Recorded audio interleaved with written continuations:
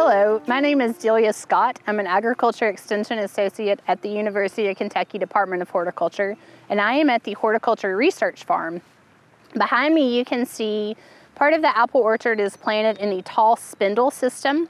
This part of the orchard is about 7 years old.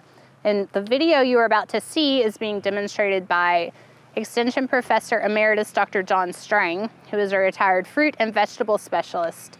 Today we're going to talk about pruning a tall spindle tree. Now this is a mature tree. This is a 7-year-old tree grafted onto a G41 rootstock down here, which is a dwarfing rootstock. We used to recommend pruning to a central leader tree.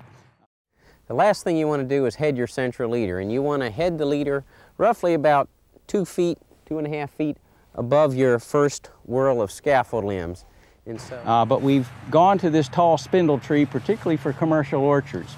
Several reasons. Number one, the conical space in the center of the tree that's shaded, where we don't get well-colored fruit and not as good a spur development, is very small in this tree. So we get a higher pack out of quality fruit off of a tree like this. Only permanent part of this tree is the leader right here. We continue to renew these limbs over time and take older ones out and bring newer ones in. So this keeps the spurs young and vigorous, and we get excellent quality fruit off of a tree like this. Higher sugar contents, better color on the fruit. These are trained on a trellis. This trellis is 9 feet tall. The posts are 12 feet tall, put into the ground 3 feet. The wires are at 9 feet. Typically, a second wire will be on 6 feet, at 6 feet. And we've got a stake by each tree. A cheaper trellis for commercial growers is to go with a 5-wire trellis without paying for this post right here. The limbs are clipped to the wires, and we get a tree that is held up. These trees have to have a trellis because that graft union is brittle, and the rootstocks on these have brittle roots. Strong trellis is very important. You've got to have it braced at the end very well. This one has a wire that goes from the top of the post down to a screw anchor in the ground. Another type of very strong brace at the end is the H brace that has 2 posts and a post in the middle. That makes a very strong trellis. These trees are spaced 4 feet apart in the row here, and the rows are 12 feet apart. That's about 907 trees per acre. The golden number on this type of trellis is 1,000 trees per acre. A lot of growers are planting the trees 3 feet apart right now, and then the rows 12 or 13 feet apart. Typically on these tall spindle plantings, we have a drip irrigation tube attached to the bottom wire so we don't hit it with equipment. The emitters are generally about 2 feet apart, and they're inserted into the tube. You can see the graft union right down here. We've got to be very careful these trees don't get planted too deep, because if the gold rush part of this tree roots, it becomes a full-size standard tree. Now this G41 rootstock, it gives us a tree that's about 35 to 40% the size of a standard tree. So it is a dwarfing rootstock. We like to have that graft union about 6 or 8 inches above the soil line. That increases the amount of dwarfing that you get on the tree. And you've got to be real careful when you're planting these trees that these trees don't settle down and you get that graft union below the soil level so that the scion roots. Voles are a problem in apple trees. In the winter, they gnaw the bark off the roots, and a lot of that occurs underneath of the ground. One way to prevent that is to put gravel down around the base of the tree, and that is sharp, and the voles don't like being in that, and so that gives us vole protection. Fire blight is a big problem with tall spindle trees. We have no leeway for fire blight. It kills the trees. You can see this shoot was killed down to about right here, and in the dormant season we try to prune that out. The infections occur in the spring and part of the summer, so commercial growers will spray with copper in the dormant season and then use streptomycin during bloom. You can see we've got some fire blight right here. It's killed this shoot that occurred last summer, and this needs to be pruned out of the tree in the dormant season. Some varieties are very susceptible, particularly some of the ones we're planting now, like Honeycrisp and Gala and so forth. we're getting away from tying these branches down in these systems. We're shearing the trees or cutting the young shoots. So when the young shoots come out and they're about 12, they have about 12 leaves on them, we'll come in and tip the more vigorous ones. That gets rid of what we call blind wood, or areas in the shoot that don't have spurs on, that aren't productive, causes that branch to branch, and it develops spurs a little later in the season back in the tree and helps get more sunlight back into the interior of the tree. When the trees get old like this, growers will go through with a sickle bar mower and shear those off. It's real critical with these trees to, after you clip them, to spray with a copper such as Cueva or Magnabos CS 2005. Those are very mild copper materials. Copper will russet the fruit, so you use this dilute and you spray it at the low rate.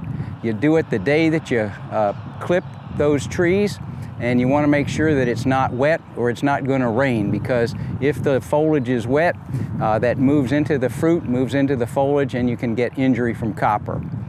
The other thing is not to overload the trees. We don't want too many fruit on the trees. If you've got too many fruit, you get smaller fruit, you get lower sugar content fruit, and they just don't have the flavor that that variety is supposed to have. So thinning is really critical. Up in the top of the tree here, we don't want this getting more than about 2 feet above the top wire here. So when the tree gets too tall, we cut it back to another leader.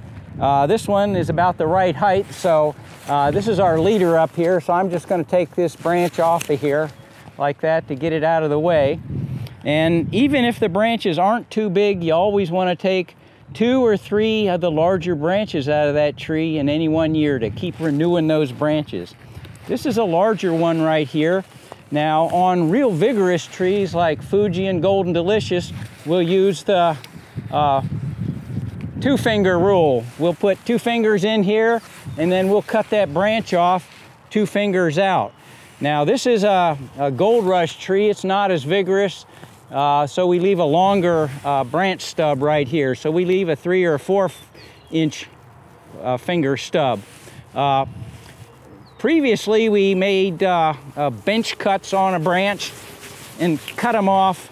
Tried to cut them off parallel with the ground. The idea is that the buds underneath it here throw new branches. Now, with speed, we're just happy to get that branch cut off at the proper length. So we're going to take that one off, and I'm going to take this one off down here. This one is moving into the row. It has the potential to interfere with our tractor, so we're going to stub this one back. Again, about a 3-finger spot there. You can see right here, this one was cut off previously and it didn't produce another branch. You can see a stub here that was cut off. We've got another branch coming in here. Okay, we've got the top fixed up. We've got our branches selected, and we've got a few too many branches up here in the top of the tree. They're a little too close, so I'm just going to take a couple of these out that are a little tight. That one's right over top of this one. And then the next thing we want to do is what we call singulate the branch or collimate them. We want a branch coming out with just spurs. These trees produce flowers from spurs. The spurs are either lateral or they're terminal or both. And each one of those buds right there has 5 flowers in. So we have the potential for a lot of fruit on this little tiny branch, and we don't need that much. So we want to take a few of the lateral branches off. This one is spurred up. We don't need to take anything off. That one's vigorous. We'll take that off. We've got one here that's coming out to the side. Up top here, we're going to cut these off and leave this branch is spurred up really well. That one's going to the sky. I'm going to take that one out of there. We want to thin this out. We want to be able to get sunlight in here. If we've got too many branches, we can't get the sun in and get our spurs developed. So we're going to take some of these laterals off here.